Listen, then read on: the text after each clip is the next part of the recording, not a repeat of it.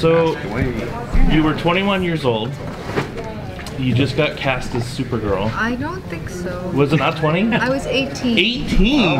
How did you feel about taking this title character and taking on this whole movie at 18? Mean, it was so exciting. I was 19 by the time we were done shooting. But it was just so exciting to make this film, to be cast, to get a part at a performing arts high school where, you know, getting acting work was all of our dream. It was the famed high school, so we weren't allowed to work really while we were there, so this was the big experiment, get a job. And it was really exciting. I mean, all I had was just looking forward, excitement. Did you know anything about Supergirl before you got cast? Nothing? Wow. Zip. I don't even know how popular was that comic then. I mean, I don't know that it was still really big in the... More now. It's not in the Manhattan. What do you think of that original kind of screen test style costume they gave you with the headband and the perm? Like, I know, really wonky. But they were just saying at the other table that she was that way in the 80s. Well, they did that because the movie studio told them, hey, make her that way in the comics, so they did. And then the movie said, oh, never mind, we're doing this. Helen. But then they stayed that way. What? Oh, look, you have it. Fantastic. So that was done before the movie? Yes. It was done before the movie, but the movie asked them to do that. Oh, to tie in, and then they oh, yeah, no, we're not doing that anymore, but crazy. You have fun. That's crazy.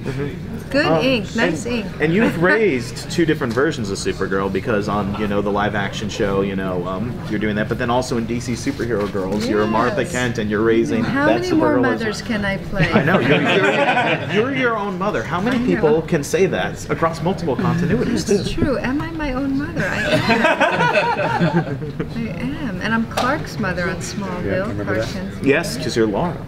You're your own mother and your own aunt. Like the mother, I'm gonna get some kind of special placement in the universe. Yeah, we think so. So the costume for that for the original Supergirl you played, what was that like? I guess was it a lot of fittings, or did they get it right? I remember they tried out a lot of different things. There were a lot of chefs in the kitchen because it wasn't just, it was Salkins, I'm sure DC was part of it, the costume designer, but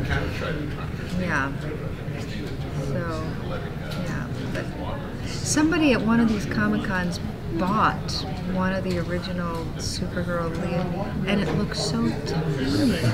I was like, did it shrink? I mean, my weight hasn't changed that much, but I was like, I don't think I could actually, it looks so, the only thing I can think of is that just the dry heat or something that actually that material, it must have just must have shrunk it.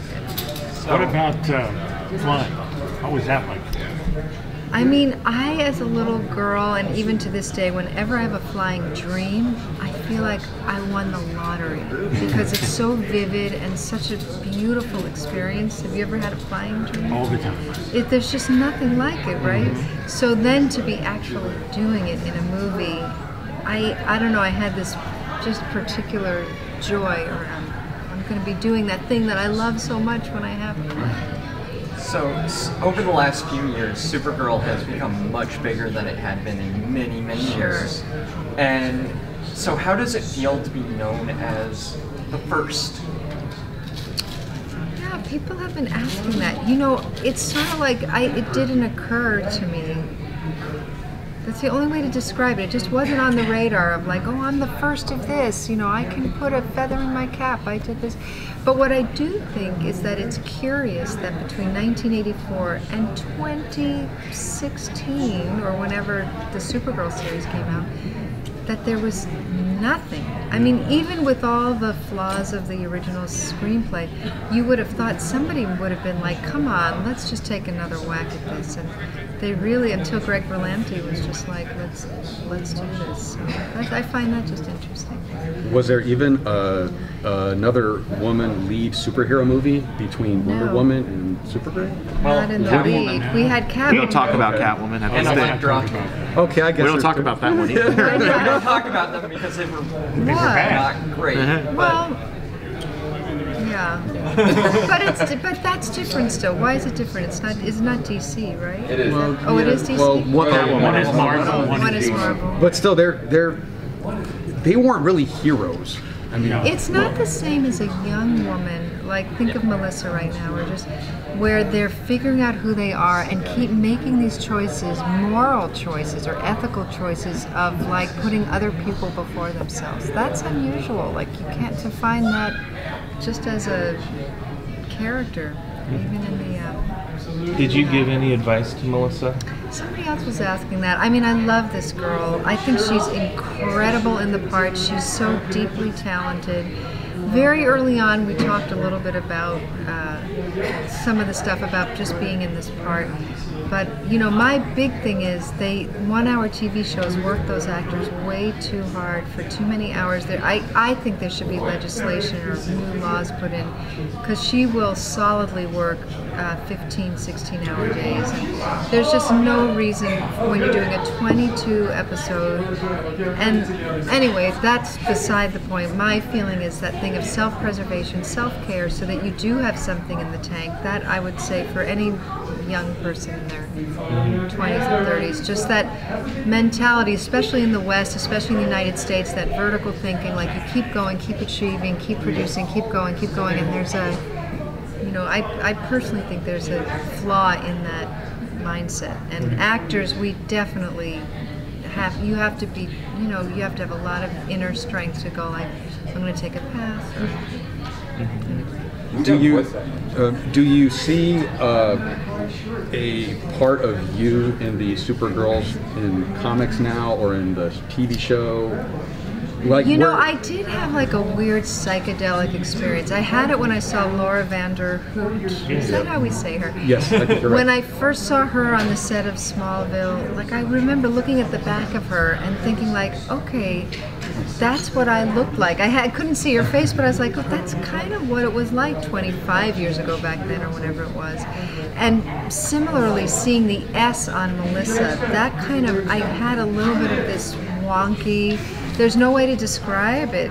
Just, I wish I had the words. It just felt really odd. It was such a melding, all-encompassing experience. No one else had played Supergirl yet. Here I am in my 50s seeing somebody in the thing that I was in. Just kind of surreal, I guess is the right. And you've done what's that in the past? You've done Talia Girl for Batman That's Animated true. Series, and now you're That's doing a good call. Martha Kent. But Right. I wanted to give you like a proposition. Yeah. So the late Adam West, he did Return of the Cape Crusader. He did Yeah. Batman versus Two-Face. What Yeah. if they ever position you to do Supergirl 84 animated? Would you ever? Oh, revisit that's the character? funny. Who was saying that? Someone else had not quite that question. Yeah, I mean, I would, sure. I don't know that our voices changed that much, so it would kind of be okay. However, like Idina Menzel, who's the most incredible singer on the planet, she did Frozen. Yeah. But I felt, because she's more my contemporary than not, like, this is a 40-something-year-old doing a young 15, like I just felt as an older person. I think if I was younger watching it, I know that nobody cared. So I would be sensitive about that, about being a Supergirl voice in my I think we 60s. Want you, just to kind of continue. I think we to Yeah. Just to where keep this would going. That's very That'd be cool. So, you've also contributed to the comics. You wrote a story I for did. Supergirl number 50 back I in did. 2010, I think it was. Yeah. How does it feel that you were able to contribute to that legacy as So well? fun, just so fun. Say yes, fun. There it was. Why not? Do you have any memories of working with Peter O'Toole on the Krypton sequences?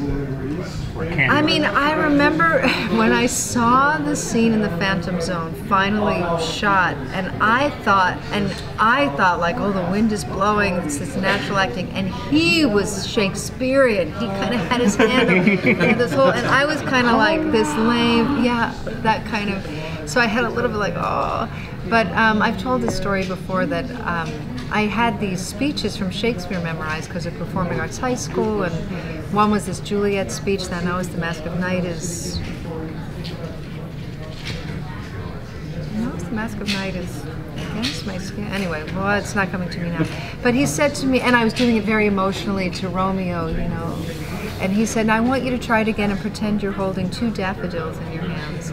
And what that did is it grounded me and allowed this poetry to come through. So that's a very profound memory of him. Very zen. Yeah, but more from an acting point of view, so that the Shakespeare could come through and you weren't distracting with your hand movements or your... And the other thing, which I just told the other table, was him saying to me this thing about, I want you to think about the word aware. And I thought, like, that's so wild, he's saying that, but here it is 35 years later, and that's a really good prompt to say to an 18-year-old. Because think about it, like, what are you aware of right now? Where is your attention? Kind of had that Zen Buddhist something. Did you have any moments with, like, Faye Dunaway? Not personally. She was extremely professional, you know, sort of ran a very tight ship. And I'm sure it's very tricky for her to have stepped into just this wild, like, Hieronymus Bosch painting. Like, what are you in? After the kinds of roles she had done before. So I think she probably was a little more buttoned up than just... And Brenda Vaccaro? Fantastic. So warm-hearted, very, you know, as you can imagine, just lots of dripping warmth and humor. And why didn't you look for the Omega Hadron instead? You went to school instead. Crazy. Like, Where are the script writers? Yeah, I'm glad that you agree with us on that. You know, we like watched the movie again last night at the hotel, and like I'm like, her parents are dying any day, and you and Lucy Lane are like having French fries. For goodness sakes. Agree. So I just that'll make everyone happy. It's not necessarily the same situation, but you did an episode of Supergirl last season, Midvale, and these young actresses were stepping into parts that they had never really done. And now you're kind of on the other hand, you know, you have these young actresses. Did you give any advice to them? They were so strong, both those girls, and delightful, like solidly delightful. And I thought they looked amazingly like the older, like Kyler and Melissa. I don't know that I give advice, really. I mean, I've played now moms a lot, not only in the Supergirl, but The Lion Game and Gigantic and these other TV series. And the most fun for me is when they have auditions for something else, and traditionally everybody at some point is auditioning for something else. And then, because I love coaching actors, I love actors so much, so to me that's like the boon, working on a scene for their audition. Yeah. It gives me great joy. What's it like to be here and to see how Supergirl's grown and just how the fandom of this place? I'm sure this is wrong to say this, but I am surprised that it still has a life this many years later. I mean, it really... I've done a lot of other films that have sort of been whatever, or television shows, but I guess in this era of these superheroes, I think the timing has a lot to do with it, and that Melissa's show is doing well, but I can't imagine it's going to keep going. I think at some point it will have its rest. My version, not the whole thing, but yeah. I have like an interesting thing about, will they change the... not always keep doing these traditional beautiful women whose bodies are traditional. Like, I would really love to see someone take on in the superhero pantheon, like the women that don't look like the man's ideal version of a woman. And we haven't seen that yet. It's still, even though a lot has changed, there's a lot more humor. There really is now, in the same way I think with gay movement coming out, like the LGBTQ, with just women's body types. There are women that are coming out as bigger, that are coming out as with that not having to feel just the culture knocking them over the head of how you're physically supposed to look. And why not in a superhero or somewhere? It'd be really cool, because there's a lot of, I think it would go a long way for a lot of the women, young girls that are growing up who are still feeling isolated, still feeling They don't quite fit in. There's a comic book actually about a superhero. What's it called? Because I saw it. Faith. Is she the? Yeah. She's curvy. big. Yeah. No, this is something else. It's a graphic novel. She lives on an island and she has to go get food, and she's a big woman, and it's a graphic novel. It's true. Oh man, I'm gonna find out what it's Yeah, called. And that's really. No, not that, but that's cool. Yeah, Faith all right, is, then I stand corrected. Faith is Yeah, amazing. Faith is great. Does she have a power? Or she's Oh yeah, she has superpowers. Oh, well then I am completely stand corrected. Yeah. Well, but that's not a big. I don't know. It's not a big. So I But think you're they- wanting it not to be, wider, like, No, wider it's more, Yeah. more in more mass media and stuff, like, because in every of these new superhero movies, it is the perfect body types, Right. like the ones that everyone's Gal seen. Gadot. Yeah, it's, and who's, It who's just great. would be interesting. It would be interesting. I would like a Superman that looks like this too. Right? Maybe there's a series in that, That's like right. just a fun sort of. Have you been asked to come back for Supergirl this coming season yet? Not yet, but I'm pretty sure they so far the tradition is like 2 or 3 episodes they bring me up and. Yeah. You got to knock Dean Cain over for all that nasty stuff he did Right? the other year. My goodness.